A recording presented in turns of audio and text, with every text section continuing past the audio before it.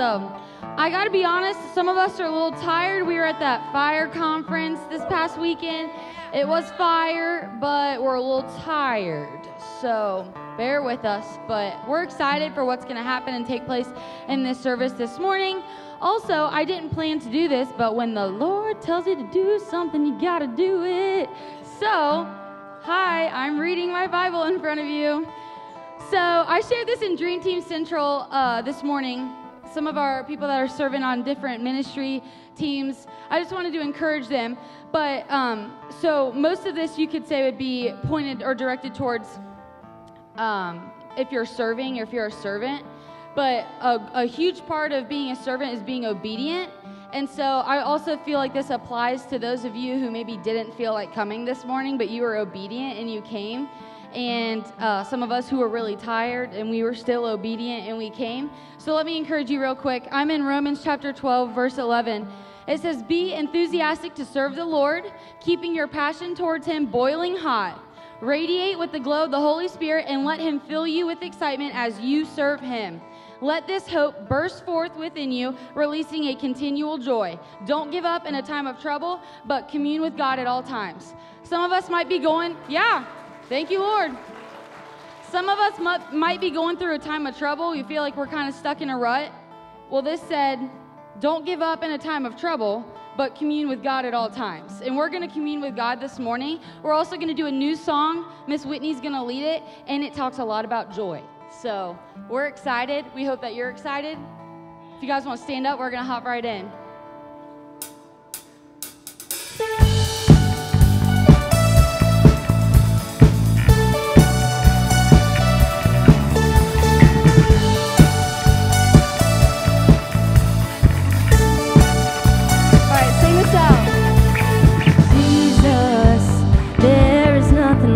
Your presence, I will sing for your goodness, where all my fears stay to praise.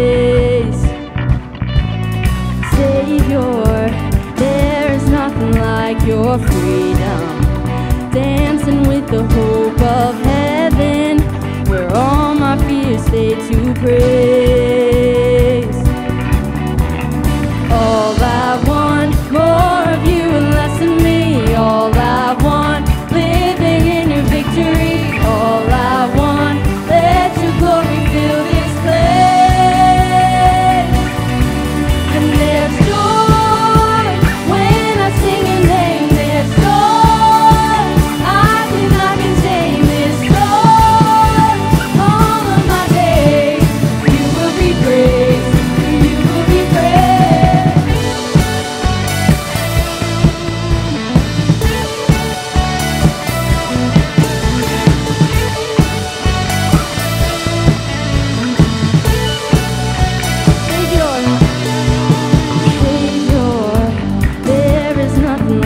Your freedom, dancing with the hope of heaven, where all my fears stay to praise. All I want, more of you and less of me. All I want, living in your victory. All I want, let your glory fill this place. And there's joy when I sing your name. There's joy I cannot contain. This joy all of my days. You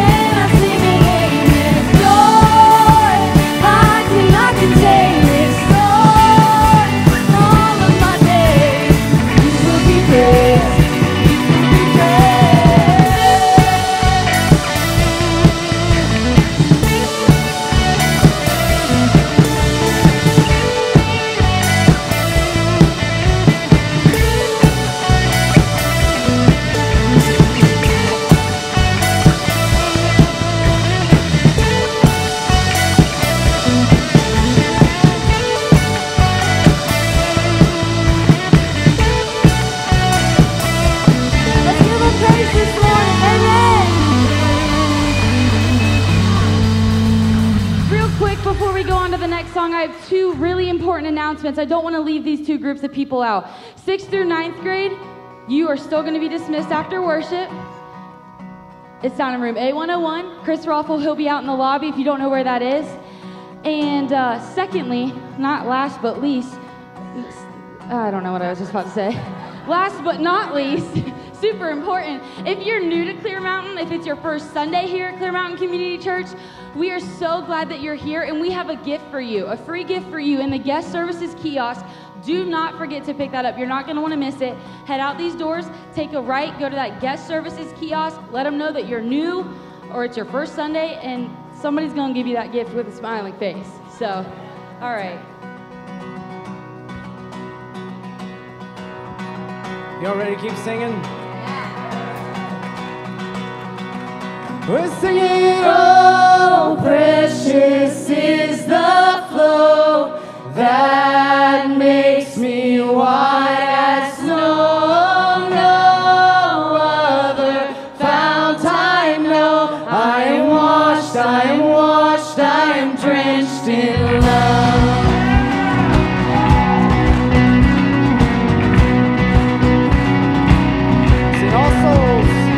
Our souls atoned by the blood of the Lamb. I'm not a slave to what once held me down.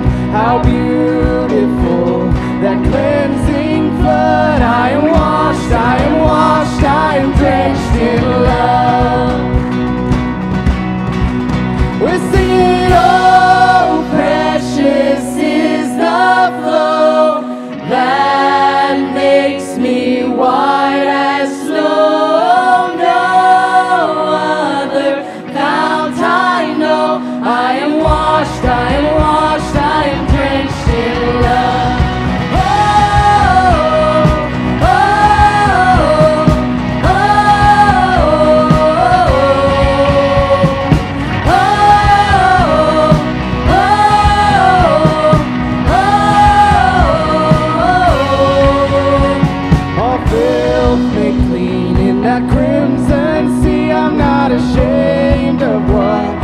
Shackled me, how infinite that grace divine. I am free, I am free, I am a child of God. Amen.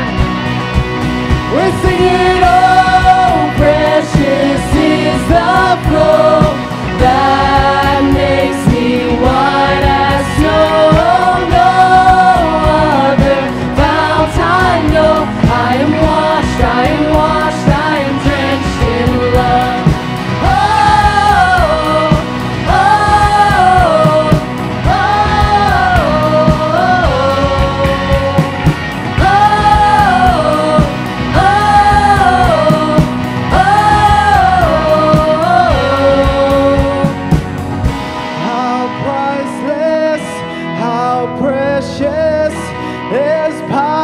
In the blood of Jesus, how priceless, how precious.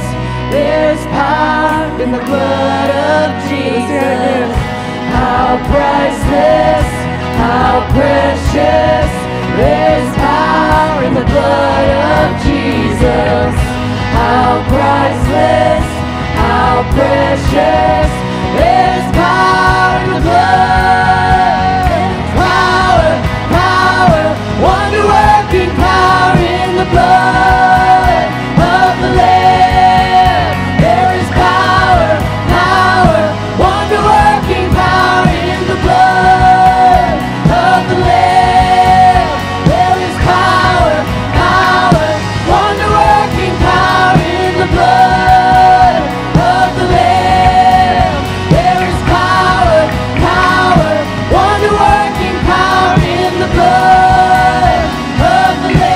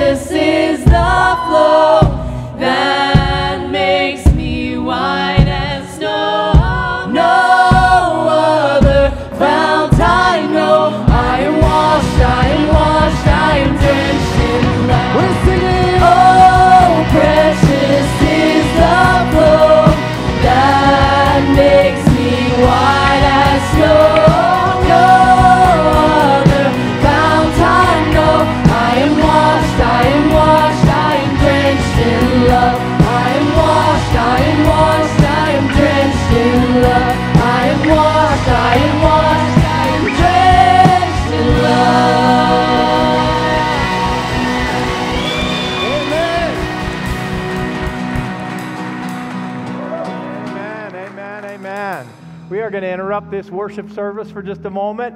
We're going to baptize some people. Amen. We've had a lot of people come to Christ in the last few weeks. And of course, we've baptized several adults, but God's moving downstairs as well, down our children's ministry. So we're going to be baptizing some children this morning. So first off here, we are going to actually be baptizing Emerson Smith. Amen. And Casey is going to read Emerson's baptism testimony. So Casey. All right. Okay, so Emerson wrote, I have gone to church my whole life and have always believed in Jesus. A few months ago, I decided I wanted to be baptized. I believe Jesus died for me, and he loves me, and I want to spend eternity in heaven with him and all of my family.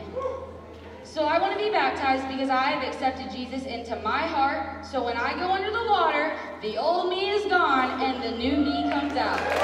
Amen. Amen. Now, hold on, Dave. I'm going to ask you just a couple questions, Emerson. Do you believe that Jesus died on the cross for your sins? And do you believe that God raised him from the dead? And have you asked him into your heart to be your Lord and Savior? Okay. Go ahead, Dave. Grandpa Dave is going to baptize her. In the name of the Father, Son, and Holy Spirit, in Jesus' name. Amen. Amen. All right. The next one to be baptized. We have Logan up next. Yes. Come on up, Logan.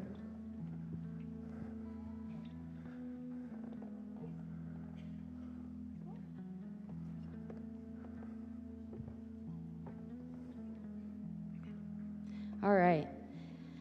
So Logan wrote, the reason I want to get baptized is because I want to get closer to God, and I want him to control and take the steering wheel of my life. Amen. I also want to get baptized so I can go to heaven. Amen. Logan, I'm going to ask you a couple questions here. Do you believe that Jesus died on the cross for your sins? And do you believe that God raised him from the dead? And have you made him your Lord and Savior? Okay. Doing the things Jesus commanded us to do, I baptize you now in the name of the Father, Son, and Holy Spirit, in Jesus' name. Amen. All right. Yeah. Thank you, Lord. Amen. All right. Up next, we have Lexi.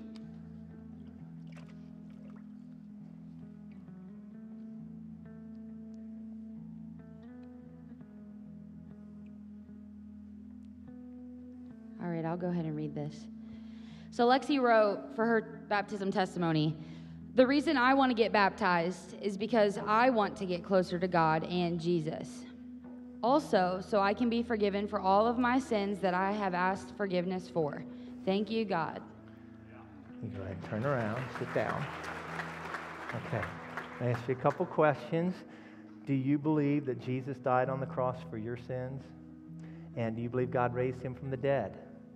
And have you made him your Lord and Savior? You asked him into your heart. Okay, amen. Go ahead and hold your nose, honey. Doing the things Jesus commanded us to do, I baptize you now in the name of the Father, Son, and Holy Spirit, in Jesus' name. Amen. All right. Hallelujah.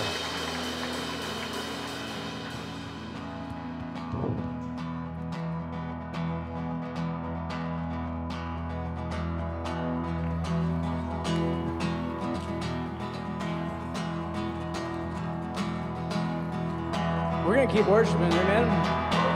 I was buried beneath my shame. Who could carry that kind of weight? It was my tomb till I met you. I was breathing but not alive. All my failures I tried to hide. It was my tomb till I met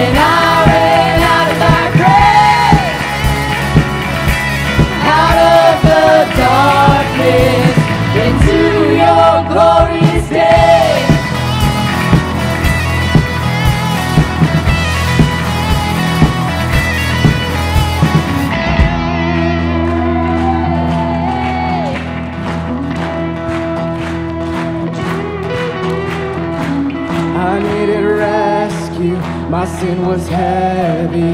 The chains break at the weight of your glory. I needed shelter, I was an orphan. Now you call me a citizen of heaven. When I was broken, you were my healing. Now your love is the air that I'm breathing. I have a future, my eyes are open. 'Cause when you called my name, I ran out of that grave,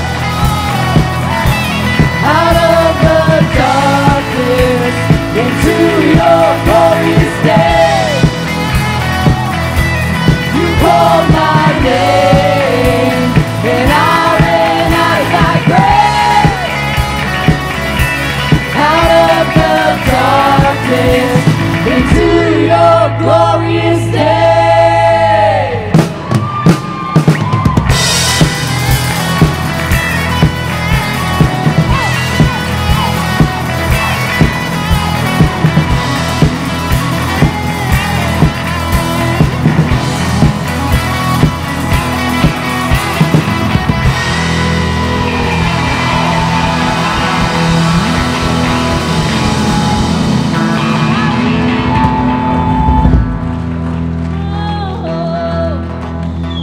I think we need to go back to the best part of the song, don't you?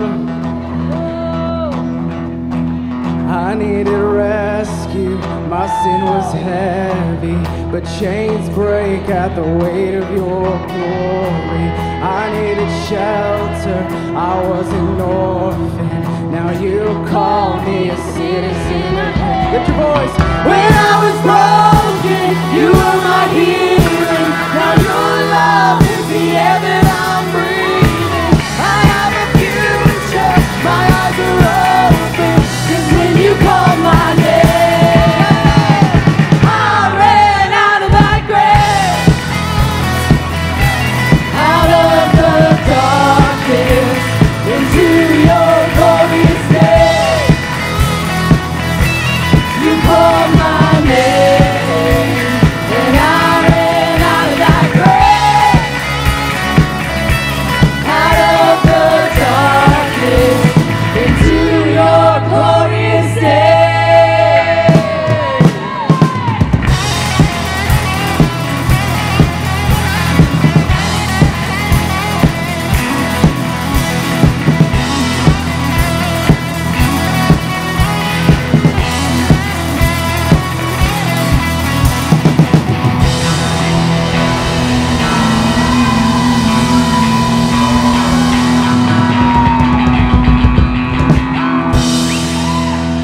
Amen, amen. You may be seated. We are going to continue with the rest of our service this morning.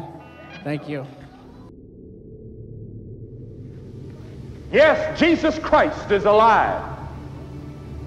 He rose from the dead, and that day, that Easter Sunday morning, that first Easter, when Mary and Mary Magdalene and Salome went to the grave expecting to anoint a dead body, they saw the angel sitting there. And they said, "Where is Jesus?" The angel said, "He is not here, he is risen." I submit to you tonight that that's the greatest news the world has ever heard. He is not here. He has conquered the grave. He's alive. And ladies and gentlemen, I believe that there's more proof that Jesus Christ rose from the dead than almost any other fact in Roman history. I don't believe there's a fact in ancient history today so well proven as the resurrection of Jesus Christ. But even if there was no proof, no historical proof, no scientific proof, and there is, I would still believe it, because I believe this book is God's inspired word. And the whole early church went up and down the country preaching the resurrection of Jesus Christ. That was the thing that shook the Roman Empire. That a man had risen from the dead, that he was alive, that death could not hold him. Christ is alive. He's a living Savior.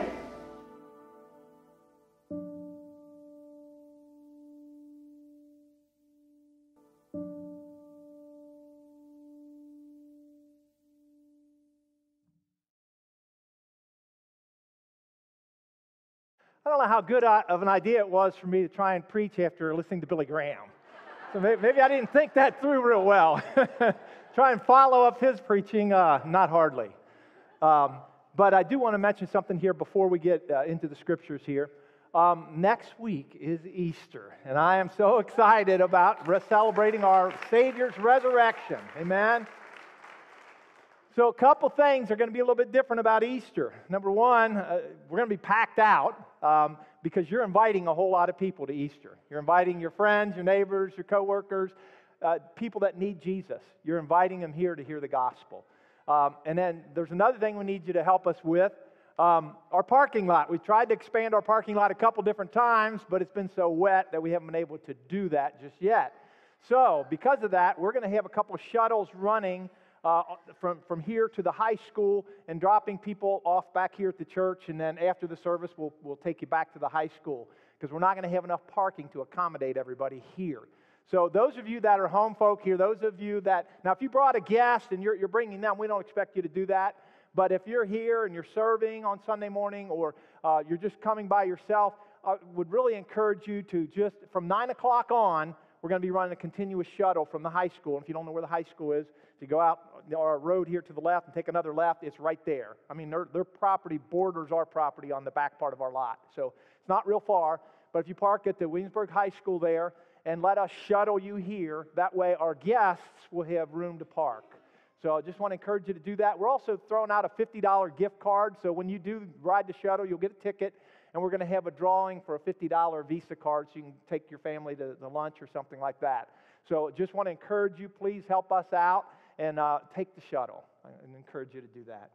All right, let's go to the Lord in prayer. Father, we love you. We worship you. We just thank you for this time in the Scriptures. What an amazing book the Bible is. It reveals truth to us. It tells us about you and how we can have this amazing relationship with you, how we can be forgiven of our sin, how we can make heaven our eternal home. And Lord, we just thank you for the Word of God. And we pray as we bring out the Scriptures, bring out this principle today, Lord, that you would help us, that you would give us ears to hear what you would speak, and help me to declare what you have spoken. In Jesus' name we pray. Amen. Well, we're actually in the third week of our series that we're calling Emotions. And if you missed any of the prior weeks in the series, you can always go to our website or our YouTube channel. You can catch up there. You can watch the sermon there. We also have free CDs available of the sermons in the hallway that leads over to the next building, over to the cafe that way. And in this series, we've been looking at the Bible to see what God has to say about our emotions. When God created us, He gave us emotions. And our emotions are very powerful things. And of course, we all like to experience the positive emotions, like love and joy and peace and hope. And we all like feeling good. But what about the negative emotions that come our way? What should we do when fear or anger or anxiety, bitterness or depression come our way? How should we handle these negative emotions that have the capacity to overwhelm us? All of us are confronted with these emotions, and all these emotions are real. But how should we respond to these emotions when they come? Well, the Bible has some things to tell us that we can do. There are some things that we can do that will help us to deal with these negative emotions. And the Bible has answers to that. We know that Jesus was fully human, and He experienced a wide range of emotion. He always responded properly to His emotions, though. Jesus did experience some of these negative emotions, but He was not led by His emotions. He was led by the Word of God, and He was led by the Spirit of God. And that's how we, too, can find answers for the negative emotions that we have to deal with. Through the Word of God, through the Spirit of God, we can harness our emotions and we can deal with them correctly. So last week, we talked about finding relief from anxiety. And this week, we want to talk about dealing with emotions that come to you when you're mistreated or when you are wronged. We're going to talk about dealing with the bitterness and the resentment that comes from offenses. And the truth is, offenses are going to come to every one of us. We're really not able to avoid them. They are inevitable. Jesus told us that they were coming. So I want to go to Luke, the 17th chapter, where Jesus explains this. Verse 1, He says this, "Then He said to the disciples, 'It's impossible that no offenses should come.'" It's impossible. Jesus says it's impossible, it's impossible. Jesus said it's impossible that no offenses should come, but woe to him through whom they do come. And this is really what Jesus said here. Jesus is saying offenses are impossible to avoid. By the way, this is in your bulletin notes if you want to fill in the blanks. But offenses are impossible to avoid. Jesus warned us that offenses are going to come our way. So you might as well be prepared to deal with them. You know, we're living in a fallen, broken world. It's full of fallen, broken people, which includes me and you. And because of that reality, offenses are going to come. There are going to be people in your life that are going to hurt you. There may be people that betray you. Some might take advantage of you, use you. Some will steal from you, take what belongs rightfully to you. Some will speak evil of you. They'll spread gossip about you. They will try to manipulate you or deceive you in some way. So in this fallen, broken world we live in, people are going to mistreat you. They are going to hurt you. And you're going to have plenty of opportunities to be offended. Plenty of opportunities to hold grudges. And that's the natural human response when offenses come our way. But you can choose to respond to those offenses differently. You can actually choose something better.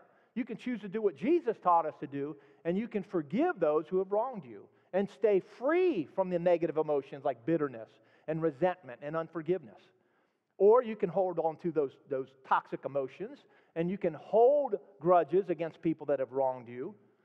But choosing to hang on to those offenses can be very self-destructive. Unforgiveness is a poison that destroys our lives, and it actually taints all of our relationships. It's actually Satan's tool to blind us and to keep us in bondage. Unforgiveness has wrecked countless marriages. It's destroyed many homes. It's torn families apart. It's pitted brother against sister. It's turned many close friends into bitter enemies. It's destroyed churches. It's divided nations. It's caused wars. It's brought down entire empires. Unforgiveness damages people's mental and emotional health. And it's also responsible for a vast amount of sickness and disease. The research on this subject is extensive, and the results are undeniable. Bitterness and unforgiveness are very damaging to our bodies, and they're very damaging to our minds. When we hold grudges, when we refuse to forgive, it actually releases chemicals in our bodies that break down our immune system, and they cause many different sickness and diseases. Unforgiveness is not healthy. And unforgiveness doesn't just damage our physical health, it actually affects our emotional health as well. You're never going to be emotionally healthy until you learn to forgive people. We need to realize, this really is what we need to realize about the damaging effects of unforgiveness. Unforgiveness is like drinking poison and hoping the other person dies. Really, it's toxic. Unforgiveness is like drinking poison and hoping that the other person dies. You may think that your resentment is affecting the person that wronged you, but you are really the one that's suffering when you refuse to forgive. By choosing to hang on to your bitterness, you're actually doing great harm to yourself. Unforgiveness affects you emotionally, it affects you physically, it affects you spiritually. It's a toxic poison that really taints your whole life. And I want to illustrate that kind of with a little object lesson here. Here we have some clear, clean water. And what I'm going to do is I'm going to contaminate the water here, or taint the water a little bit. I'm going to add a little bit of unforgiveness here. So if we choose to let unforgiveness come, it can really, just a little bit of unforgiveness can really taint our lives. It can color us in so many different ways. It can affect us in so many different ways. And when that unforgiveness comes, it's going to affect your other relationships. It's going to affect maybe even your work habits. It's going to affect your health. This unforgiveness is going to taint a whole lot of other things. But what forgiveness does, what Jesus told us to do, if we take what He says to do, that unforgiveness will then stop all of that coloring and all that tainting of our lives, and it'll clear all that up. It'll get rid of the bitterness. It'll get rid of the resentment. It'll get rid of the anger. It'll get rid of the things that are holding us in bondage. So I want to encourage you to take the step and just forgive those that have wronged you. So we can see just from this illustration how just a few drops of food coloring affected this whole container of water. And that's really an illustration of the way unforgiveness taints your whole life. It starts off small maybe, it's a small offense, but then it spreads to other things in your life. It affects your other relationships. You become bitter, you become cynical, and you become less trusting of others. You quit being real and honest with other people, and you build a protective wall around your heart. and you don't go very deep in your relationships. And that bitterness and that resentment that you choose to hold on to actually continues to cause you pain. Even though the event may be over, you're carrying that with you and in you. By refusing to forgive, you're allowing that person that hurt you to continue hurting you, to continue causing you pain. And just as that bleach restored the water and brought it back to clarity, forgiveness will bring clarity back to your relationships. Forgiveness brings healing to your heart, to your emotions, and to your relationship with God. Forgiveness penetrates areas of the darkness, and they bring light and hope to it. Forgiveness allows emotional healing to take place, and it really just leads us into increased intimacy with God. So here's the truth about forgiveness. You benefit more from forgiveness than those you forgive. You benefit more from forgiveness than those you forgive. Forgiveness brings freedom. When you forgive, you reclaim your power to choose. It doesn't matter whether someone deserves forgiveness, you deserve to be free. That's the reality. Staying angry and bitter is just like, kind of banging your head against a brick wall. You're not going to hurt the bricks. You're only going to hurt yourself.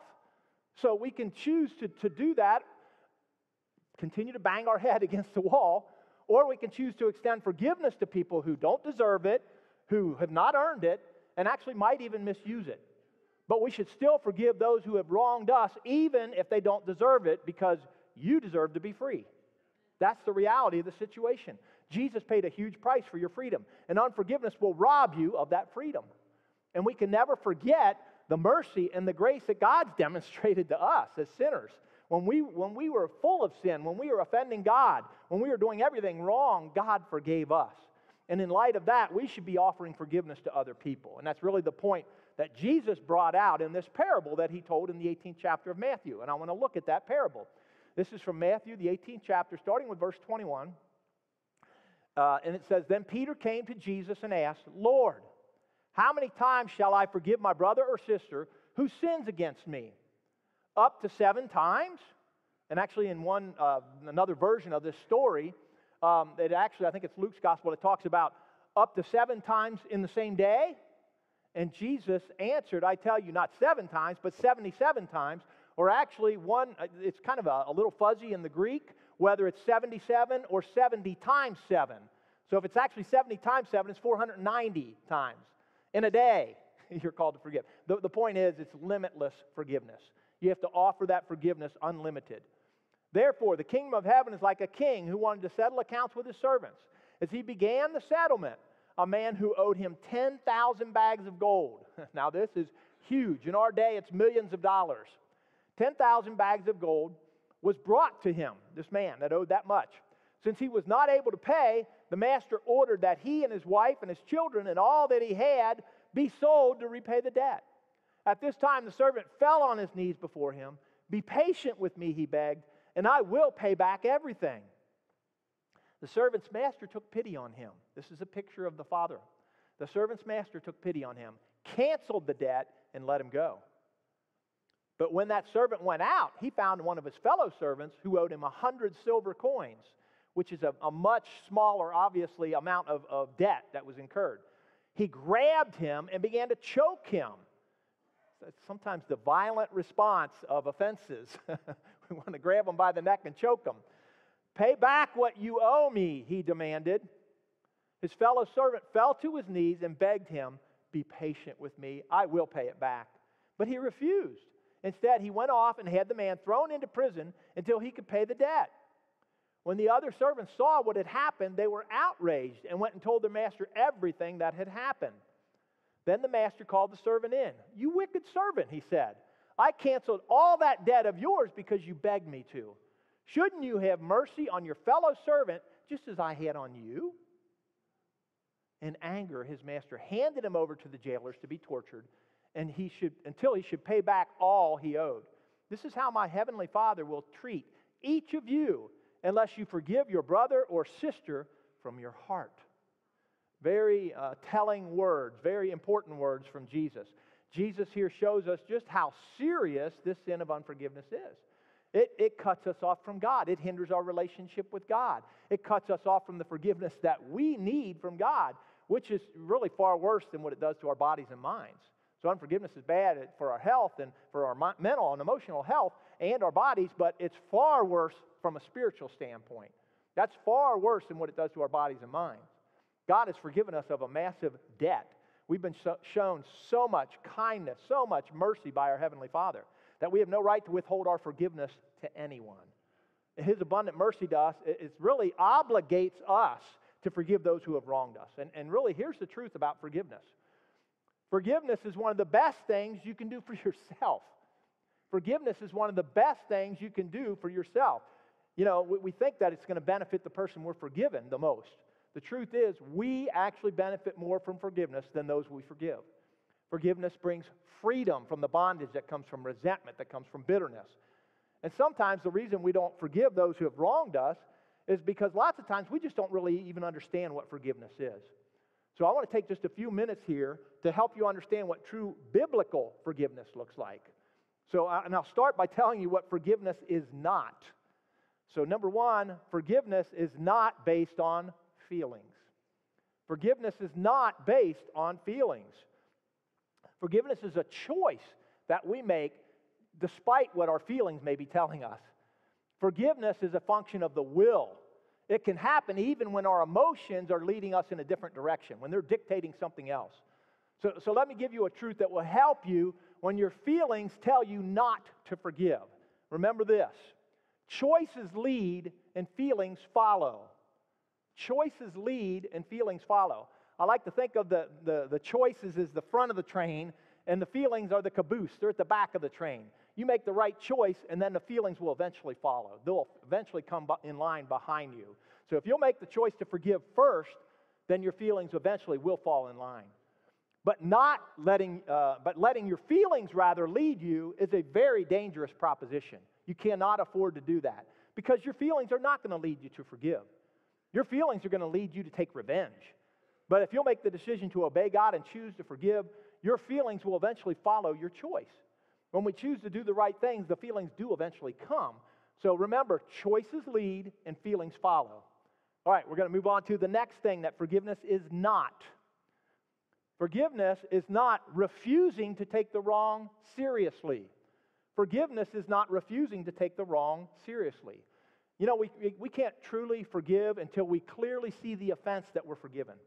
You know, some people think in order to forgive someone, they have to dismiss the wrong, kind of pass it off as insignificant. You know, they think by reducing the offense that it'll be easier to forgive. But to really be free from the offense, we need to see it as it truly is, because that's what God does. That's the way God treats us. He sees sin for the offense that it really is. God doesn't say, well, you know, I don't think your sin is all that bad. I know you couldn't help yourself, and it's okay. Go ahead and sin. No, He tells us that sin is wrong, that sin has consequences, and actually the crucifixion of Jesus just shows us how serious the sin issue is. The cost for our sin was very great. God doesn't pass off our sin as insignificant, yet He still offers us complete forgiveness. So forgiveness is not making excuses for the wrong behavior, an attempt to maybe try and lessen the offense. Forgiveness is not saying what happened was okay. Forgiveness means we face up to the reality of the offense and we still choose to forgive. It's actually a demonstration of greater grace when we fully acknowledge the depth of the offense and then we still choose to completely forgive. All right, let's move on to the next thing that forgiveness is not. Forgiveness is not denying the hurt. Forgiveness is not denying the hurt. So it's not wrong to acknowledge that we're hurting. You know, gossip and lies will wound you. Infidelity hurts deeply. Betrayal cuts you to the core. You know, when Jesus was betrayed, He acknowledged the pain that He felt. He said, Judas, do you have to betray me with a kiss? Why do you betray me in that manner? That betrayal hurt Jesus very deeply, but it didn't stop Him from forgiving. Right in the midst of His torment on the cross, Jesus prayed for all that were responsible for His crucifixion, including Judas. He prayed for all of them and He completely forgave them. So we too can be honest and we can acknowledge our pain. It's okay to admit that offenses hurt. God wants us to tell Him how we feel. He tells us to take our pain to Him, to give Him our hurt, to let it go and give it to Him. He knows what to do with it. He created our hearts and He knows how to heal broken hearts. So it's okay to acknowledge the pain when we're suffering and when we're experiencing a hurt or an offense. It's okay to take that to God and say what it is. All right, the next thing that forgiveness is not. Forgiveness is not reconciliation. Forgiveness is not reconciliation. So forgiveness and reconciliation are not the same thing. You know, forgiveness only requires one party. It only requires one person. But reconciliation requires both parties coming to an agreement. And that's something that we can't always control. Here's what we're told in the book of Romans. This is Romans, the 12th chapter. Starting with verse 17 says this. Paul is speaking. This is Paul speaking to believers at Rome. And he says, "But do not repay anyone evil for evil. Be careful to do what is right in the eyes of everyone." This is the verse that really, this is the part I wanted to get to. If it's possible, as far as it depends on you, live at peace with everyone. Sometimes that's all you can do, is what depends upon you. You can't control the other person. But as far as it depends on you, live at peace with everyone. Do not take revenge, my dear friends, but leave room for God's wrath. God's the one in the revenge business. For it's written, "It is mine to avenge, I will repay, says the Lord."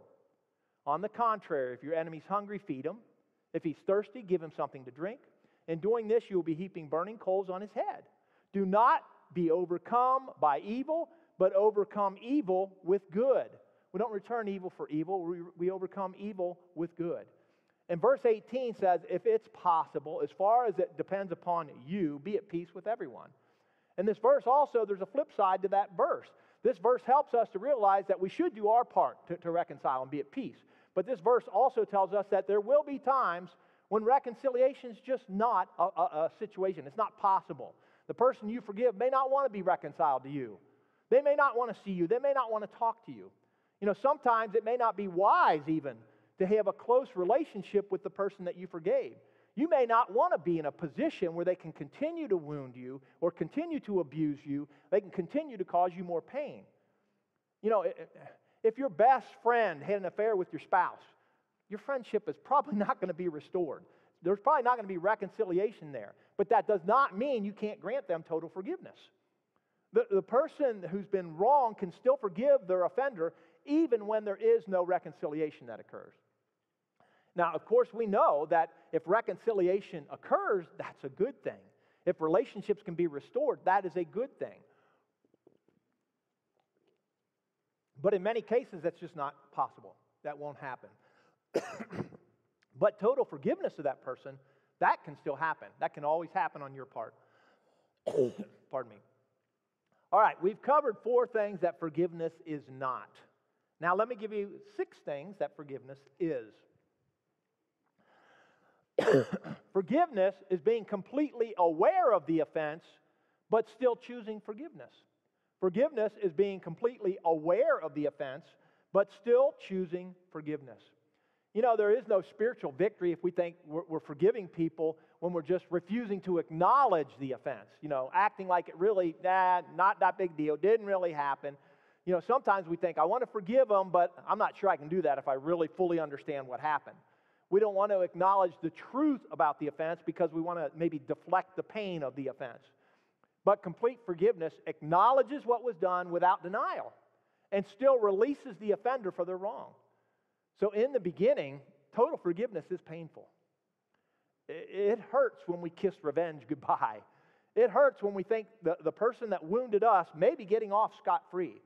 But when we fully acknowledge what was done and we release our offender for their wrong, we actually cross over into a supernatural realm. We draw on a power that's greater than our own, and we begin to be more like Jesus. We experience God's hand shaping us more and more into the image of Jesus Christ. And we are better off for it in the end. All right, the next thing forgiveness is. Forgiveness is choosing to keep no record of the wrongs. Forgiveness is choosing to keep no record of the wrongs. I want you to think about this. Why do we want to keep track of the times that we were wronged? What's the purpose of that? To prove what happened? To maybe waive our offenses before someone who doubts that they happened? To maybe use it for our benefit later on? Or maybe to point the finger of blame at the perpetrator? And to excuse maybe our behavior that's not Christ-like? Well, you know, they did this to me, so they deserve this treatment. So we justify our own sin. So we have to choose a different course of action. We have to choose to tear up those record of wrongs that we've been keeping. We clearly see the wrong that was done, but we destroy the record of it before it gets a chance to be lodged into our hearts. Then resentment doesn't have a chance to grow. When we develop a lifestyle of forgiveness, we learn to erase the wrong instead of filing it away in our mental computer. It's very similar to what happens when we log off of our computers. And the computer asks us, do you want to save this document? That's when we choose the delete option. And we choose, no, I don't want to save the record of this wrong. And when we continually do this, we avoid bitterness. And we experience really the blessing of complete forgiveness. And it really is an amazing blessing. All right, the next thing that forgiveness is refusing to punish. Forgiveness is refusing to punish. Refusing to punish those who deserve it is really the essence of true forgiveness. It's giving over our natural desire to see people get what's coming to them. Because our human nature craves justice. We do. Our human nature craves justice. And we struggle with the idea of someone who deeply hurt us just getting away with that. It's just not fair. We want revenge. We want to see them punished. But the fear of them not being punished is the opposite, the Bible says, of perfect love. Look what it says in 1 John, the 4th chapter, verse 18. John wrote this to the church. The Apostle John, he said, there is no fear in love, but perfect love drives out fear because fear has to do with punishment. The one who fears is not made perfect in love. So real love and forgiveness is refusing to punish. It's refusing to give into the fear that if I forgive, then this person, they'll be off the hook. They'll be off the hook. They'll be unpunished.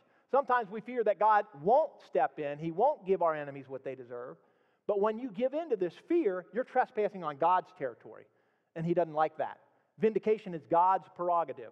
Vengeance belongs to God. We read that. Actually, I want to go back to those verses in Romans, the 12th chapter. This is verse 17. It says, do not repay anyone evil for evil, but be careful to do what is right in the eyes of everyone. For it's possible, as far as it depends on you, live at peace with everyone. Don't take revenge. Don't issue the punishment that you want to give that other person. My dear friends, but leave room for God's wrath. That's His job. For it's written, it's mine, God says, to avenge. I will repay, says the Lord. So in one way, revenge is kind of like God's glory because He's only pleased when He gets it. Vindication is what God does. God doesn't want our help with this. So when we refuse to be instruments of punishment, God likes that. God's then free to do what should be done. But if we maneuver our way into this process, and we may hinder God's true justice from being carried out. So we need to examine ourselves in this area. We need to ask ourselves, how much of what I'm about to say or what I'm about to do is an attempt to punish? And if punishment is our motive, then we're about to grieve the Holy Spirit. So in our forgiveness, we have to refuse to punish. Okay, the next thing that forgiveness is, number 4. Forgiveness is the absence of bitterness. Forgiveness is the absence of bitterness. Bitterness is the strong desire for revenge that comes from deep resentment. It's at the very top of the list for the things that the Bible says that grieves God, that grieves the Spirit of God. Here's what it says in Ephesians, the 4th chapter. Starting with verse 30, says this, and do not grieve the Holy Spirit of God, by whom you are sealed for the day of redemption. So he starts off this truth here by saying, don't do this, don't grieve the Spirit of God. Here's how you grieve Him. Let all bitterness, wrath, and anger, clamor, and evil speaking be put away from you with all malice. So the first thing that's at the top of the list is bitterness that grieves the Spirit of God. And be kind to one another, tender-hearted, forgiving one another, even as God in Christ forgave you. Once again, linking it to the great forgiveness that we've received from God. Be kind to one another. Be tender-hearted, forgiving one another. This is what brings the Holy Spirit to bear in our situation. The other, the bitterness, the wrath, the clamor, that grieves the Holy Spirit of God. This brings the Holy Spirit on our scene when we do what it says there in verse 32. So bitterness was the very first thing that Paul mentions when he talks about grieving the Holy Spirit. In the book of Hebrews, actually, the Apostle Paul calls bitterness a root. Bitterness is the root cause of many other problems. It's kind of what I tried to illustrate there with the water. Bitterness, it will manifest itself in many different ways. Sometimes it can cause depression in people. Sometimes it can lead to an obsession with getting even. Sometimes it can cause a negative attitude about life to surface in you. It can cause you to be quick-tempered maybe and lash out at others very quickly. It can certainly lead to health problems like high blood pressure, like ulcers. But the very worst things that happens with bitterness is what Paul says in Hebrews, the 12th chapter. He says this. Hebrews 12:15 says, looking carefully lest anyone fall short of the grace of God, lest any root of bitterness springing up cause trouble, and by this many becoming defiled. So he's saying, be careful that you don't fall short of the grace of God through this root of bitterness. This bitterness is going to cause you to miss the grace of God. Or this says here, fall short of the grace of God. It's going to cause that grace not to flow into your life that you need. We all need the grace of God working in our lives, and that will hinder the grace of God from flowing into our lives. Bitterness will cause you to miss out on the grace of God. And you can't really experience God's grace when you're bitter. It's just a very bad place to be. When you grieve the Holy Spirit, you miss out on the grace that you need to overcome. You miss out on what you need for every other part of life. When the Holy Spirit is grieved, His power in us is diminished. Now, He never leaves us. He never forsakes us. So I'm not saying the Holy Spirit leaves us. Just the grace and the power of the Holy Spirit that we need is not there when we need it. He's hindered in what He's able to do in us. And you're going to struggle more and more in your emotions because bitterness is a root emotion. Other negative emotions like fear and anger and anxiety will gain a foothold in you because of the root of bitterness. And the power of grace and the power of the Holy Spirit is not available to help you get free. But when we let go of bitterness, it's an open invitation to manifest the fruit of the Holy Spirit in our lives. His love, His joy, His peace are able to be manifested in us to help us overcome the negative emotions and free us from our bitterness. The Holy Spirit's able to do His work in us, making us more like Christ. Living in the grace of God is one of the incredible benefits of forgiveness. But to truly forgive, we have to let go of bitterness. You can't have both. All right, the next thing that forgiveness is, number 5, forgiveness is forgiving God. Forgiveness is forgiving God. Even though we don't always see it, sometimes our bitterness is directed at God. And many times it's an unconscious anger. And we suppress it because it's really too painful to think about. It's too painful to admit. But deep down in our hearts, we believe that God is the one who has allowed these bad things to happen to us. After all, He's all powerful, He's all knowing. Couldn't He have prevented these tragedies and these offenses from coming? Why has God allowed us to suffer when we didn't do anything to warrant this bad treatment? And we wrongly believe that God is the one to blame for our pain and our suffering. The reality is we were born into a world that's far different than God's original plan. We need to understand that. Because of man's wrong choices, we have been born into a spiritual war zone. And we have an enemy that's on the loose. And his agenda is to steal, kill, and destroy. God's a good God. He is not the one to blame for our suffering. Man handed the authority that God gave him over to Satan.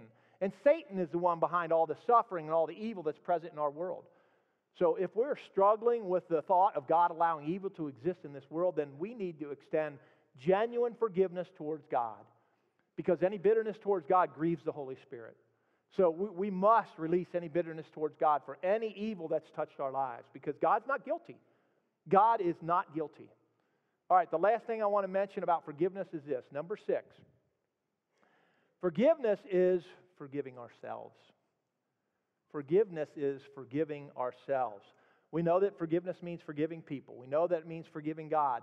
But complete forgiveness must also include forgiving ourselves. And sometimes this can be the hardest kind of forgiveness you do. Because there's no lasting joy in forgiveness if we don't forgive ourselves. Complete forgiveness includes forgiving ourselves for our failures and for our sins. Not forgiving ourselves is just as wrong as not forgiving others. We got to see that. I'm going to repeat that. Not forgiving ourselves is just as wrong as not forgiving others. God loves us just as much as He loves others. And in the very same way He wants to forgive others, He wants us to forgive ourselves. It's not really humble to beat yourself up and withhold the forgiveness that God wants you to experience. And I know we don't always feel worthy of that forgiveness. But we found out earlier, forgiveness is not based on feelings.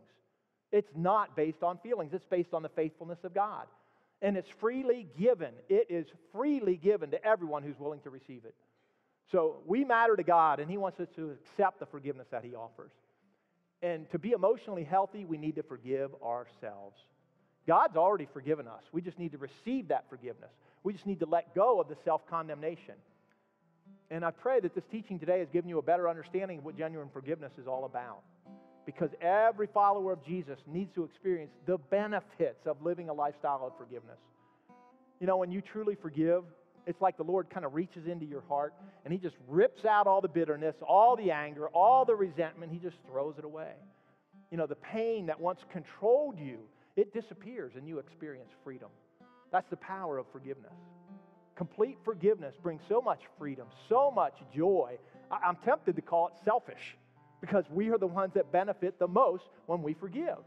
And what I'd like to do here in just a moment, I want to give everyone an opportunity to pray. I want to give everyone an opportunity to forgive anybody who might have hurt you. I want to encourage you to let go of any grudges toward anyone that's wronged you. And I would recommend maybe even just quietly calling out their name to God and declaring that they're forgiven. Let go of any ill will towards anyone, towards any of our offenders. Just release them to God. And by forgiving them, you're not denying that what they did was okay. You're not saying, oh, it's all right, it's okay.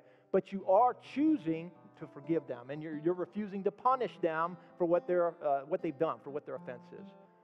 You're refusing to return evil for evil.